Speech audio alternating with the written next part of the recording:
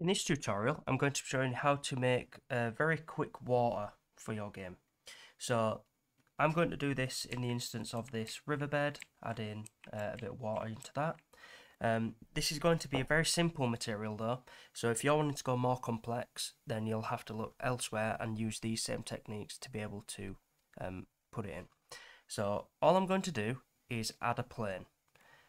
So this is just going to be a flat plane that I put a material onto, and that's going to be it.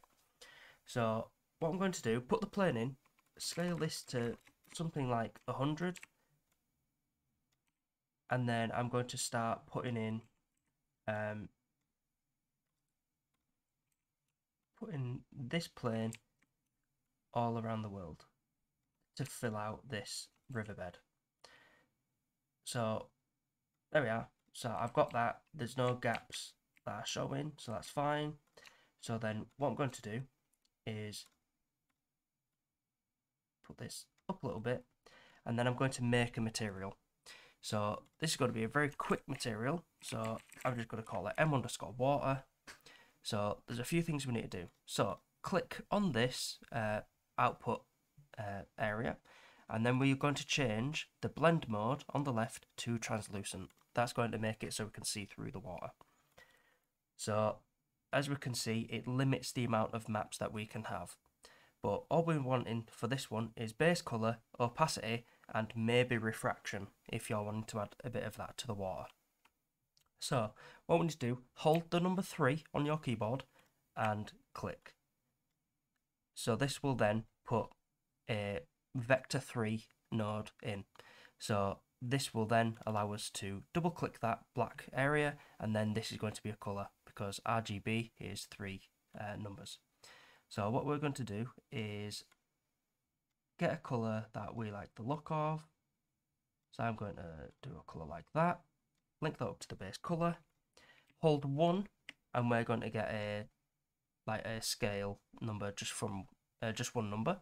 So link that up to opacity, and I'm going to put that as 0.9. So that might seem a bit high since water is usually quite see-through, but you'll see how it looks in the world. So in some cases you might even want this higher, so something like 0.95.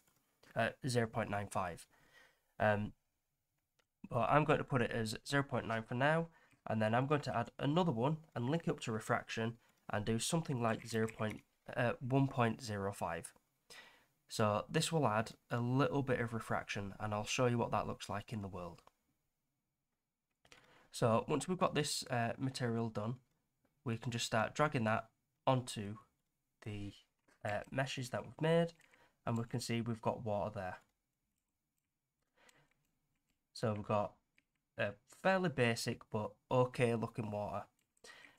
So there are ways of getting a material where it adds foam on the edges, but again that's something for you to look up elsewhere. But this is how to just add a very basic bit of water.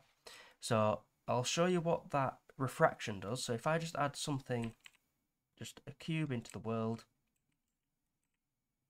I then put it under, you can see that the selection is a little bit above the actual cube.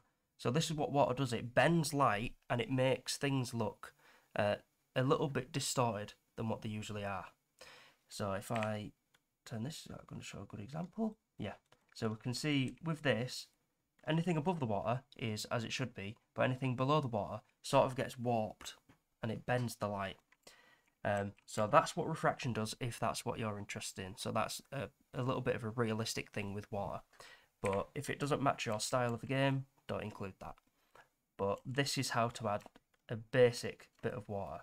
So the more simple it is, the more it won't mess up as you scale the plane up. If you scale it up with something that's got waves and everything, you'll need to do something in the settings to make it so it doesn't stretch.